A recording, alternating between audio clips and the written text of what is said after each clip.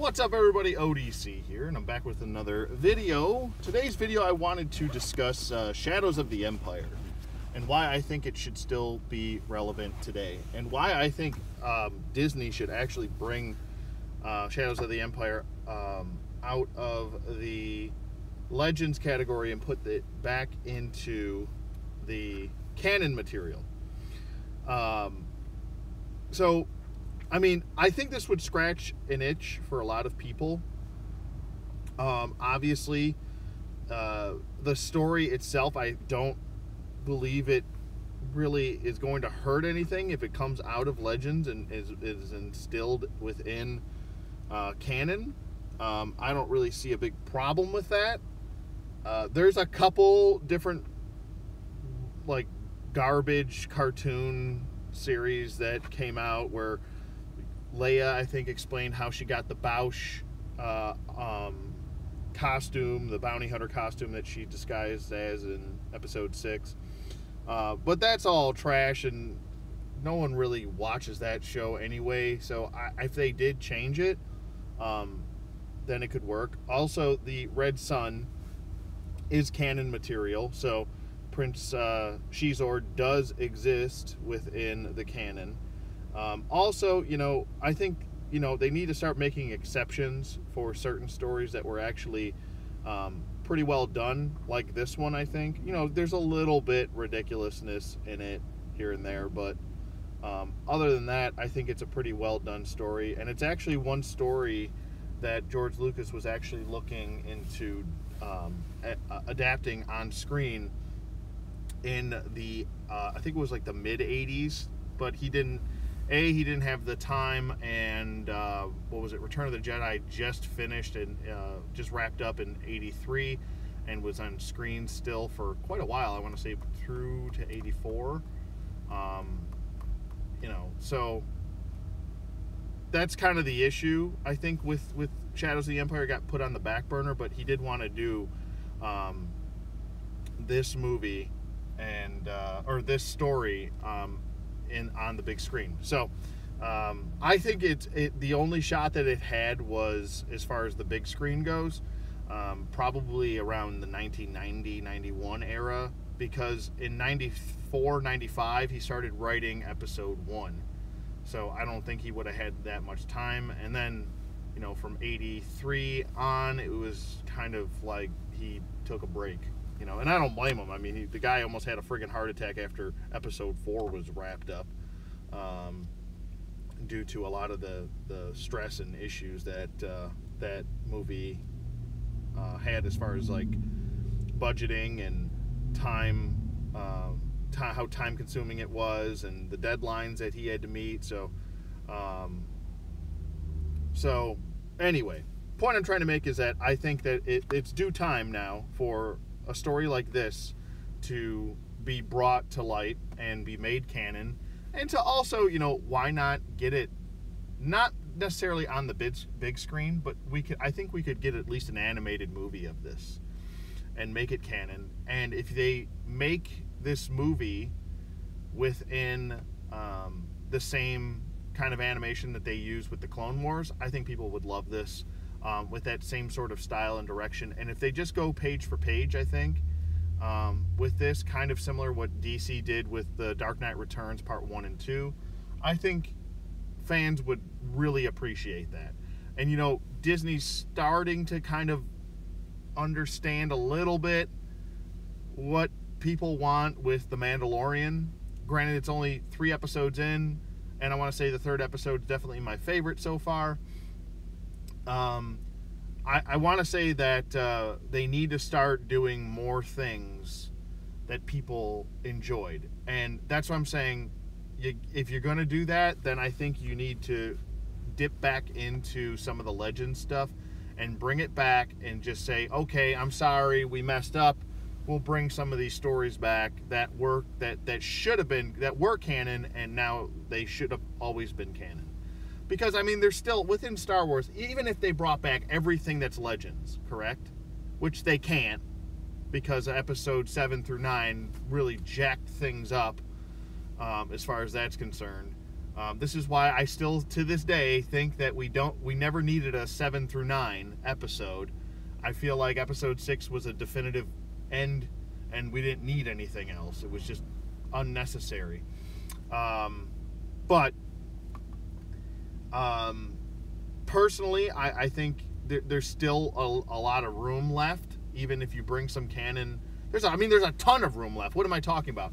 There's a boatload of room left. There's the ocean amount of room left for people to make stories, and they don't necessarily have to go back personally and change all the legend stuff. It's just unnecessary.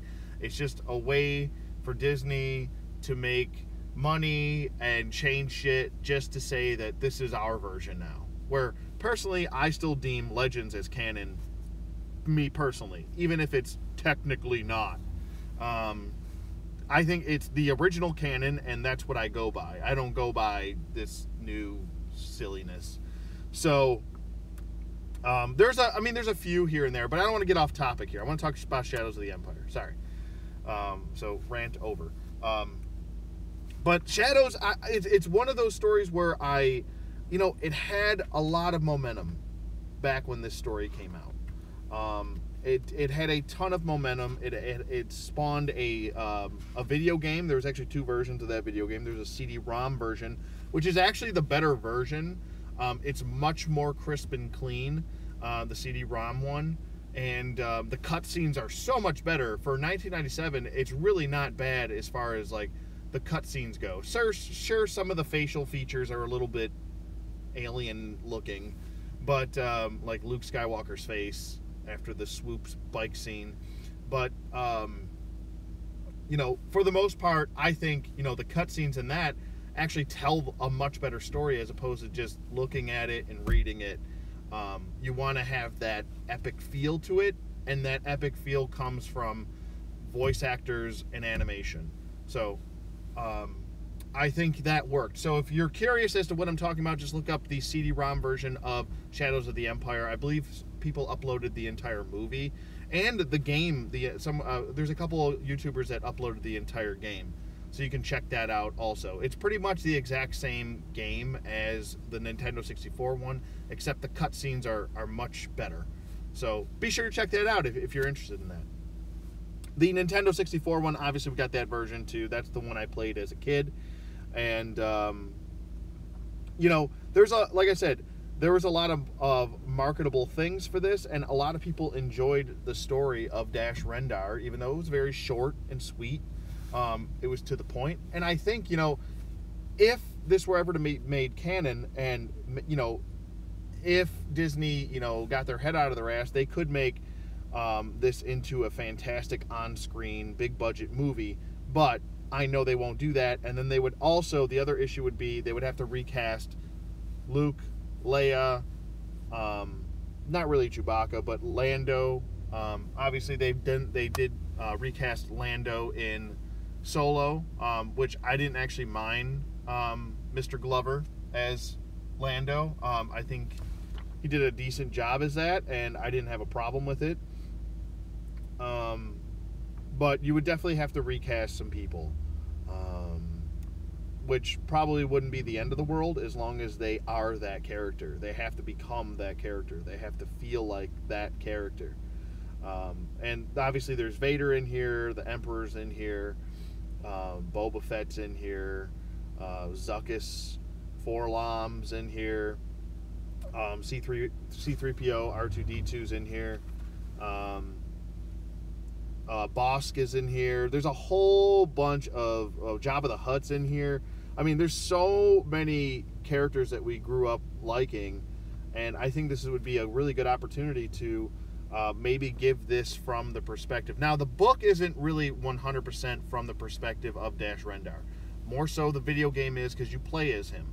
I think an amalgamation of both the book and the game would make sense with you seeing things through Dash Rendar's eyes, because it would be extremely difficult to kind of, recast and then have Luke, Leia, and Lando really be the focus, I feel like it would make so much more sense to get to know a character and have the character built if you kind of have this as Dash Rendar / Boba Fett story. And everyone's been clamoring for a Boba Fett movie. Obviously, we have The Mandalorian now, which I think, personally, I mean, well, obviously, you know, I think The Mandalorian is a cooler character than Boba Fett based on just on screen, what we've seen on screen. In the comics, they flush a lot more of him out, but, I mean, I believe he takes down this one guy in this, it's like a kind of like a bartender or like a bouncer at a club or something like that. I think he might be a bounty hunter. I'm not sure, but anyway, it's like this big beefy guy, meathead guy with like 6 arms, and he breaks like, what was it? He blows off one of his arms and then like breaks the other 2 or 3, and he only got 1 arm left. And he's like threatening people. He's like, I already did this, and this. Who wants to be next? And they all kind of back off. Because they're all chasing Boba Fett to get Han Solo and get that bounty, which makes a lot of sense. And that's what I'm assuming The Mandalorian is going to follow suit with, the whole baby Yoda-ish thing. Who knows? It might be a clone of Baby Yoda, or it might be a clone of Yoda, or whatever. But yeah, there's a lot of cool stuff in here. Like, there's a lot of the underworld, gangster, bounty hunter-esque stuff mixed in with your Jedi stuff with Luke, and then your Leia story with Chewbacca, and then you've got the intertwining story between episode 5 and 6, and you've got all these bounty hunters, like I already mentioned. Like, you've got Boss, you've got Forlom, you've got Boba Fett, you've got I believe Zuckuss is in here as well, and there's a lot of meat and potatoes in here as far as that style of characters. So it's a really good, I feel like this story was a really good flow and balance of everything that you like in Star Wars. So that's pretty cool. I really dig that a lot. I really like the overall character designs. I like the fact that you really get to learn a lot about Prince Shizor, and that should be the other. This story should be about Shizor, Boba Fett, and Dash Rendar. Those should be the 3 main characters, and obviously Shizor being the main villain, Boba Fett being kind of the anti-hero, and then you've got Dash Rendar as the hero. And I think it makes perfect sense. And then with the influx of those other characters, I think it really hold its own. And I think it does hold its own, even if you just read the story or play the video game. So you can go that route, and there's nothing to say that you can't add the scenes in with Luke, because there's a lot of Luke scenes in here too. But I think it would make sense, and for a story that really did have quite the marketable thing to it. Like I said, it had your video games, and it had toys. It had a sub toy line from the original Kenner's Power of the Force line. It had its own line. It gave its own spaceships. You got the Outraider, or the the Outraider or the Outrider. And you had that. You had Chewbacca in his bounty hunter disguise with the really bad mullet haircut. And then you had Princess Leia, obviously, in her Bausch attire. You had Luke in his disguised guard attire. You also had Prince Shizor, which was a new character. You had Dash Rendar, which was a new character. You had a plethora. It was like a whole sub-toy line. It was really nice. They had single-carded figures. They had a 2-pack, I believe, with Shizor and Vader. They also had a 2-pack with IG-88 and Boba Fett. So there was that, and they came with little mini comics too.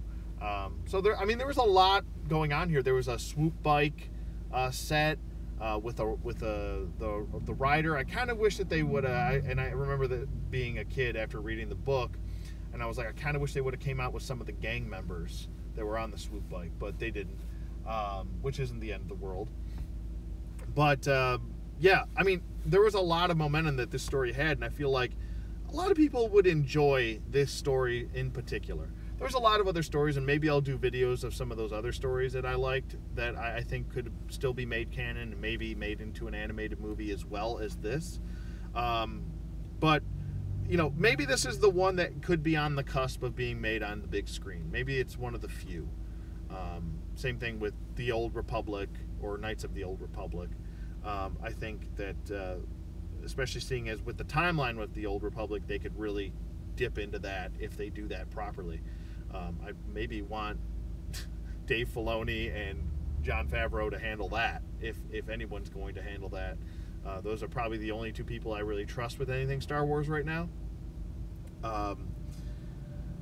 But this story, I think it's a fantastic read. Go read it. Like I said, there's a little bit of silliness in it, but for the most part, I really like it. There's, like I said, there's a lot of cool characters in here. There's some new characters in here. There's actually one guy, I can't remember his name, that works for Vader, trying to keep the gangs from killing Luke. And he's actually pretty successful. Him and, I believe it's him and Dash Rendar. But they have different motives, obviously. But Dash actually helps save Luke like he does in the video game. So it all ties in. It works in very well. I think it's a pretty good, cohesive story. And I think, like I said, if you take an amalgamation of both the video game and the book, and you tie all the other characters in well, you could really make a great animated movie. Maybe make it about 2 hours long so you get all of that chunkage in. Hell, you could even make it an hour and a half each movie and split it up into 2 parts like The Dark Knight Returns did. I think it's a good thing to do. And also, you know, I mean, I'm sure a lot of Black Series collectors would love all of the characters in here. They would love a Prince Shizor character. They would love the version of Luke Skywalker, which is pretty much his Episode 6 costume, just with a tan vest or an orangey, tannish vest, whatever you want to call it. But, you know, I'm sure people would love a Dash Rendar figure and a Prince Shizor. And, I mean, you know, I think that would be pretty cool. There's even some other characters in here that they could add in as well. Or they could just say screw it and just do a 2-pack with Prince Shizor and Dash Rendar for, you know, for the toy line. And call it a day with that. So that would be pretty cool. But, I mean, also it would be pretty cool to get, since we already have the Bausch Leia, we could do, they could do the bounty hunter disguise Chewbacca with the mullet, the bad haircut. That would be pretty cool too. So, I mean, like I said, personally, I think that this is a story that doesn't really need to be thrown to the wayside. I think it should be brought back and be used as canon material.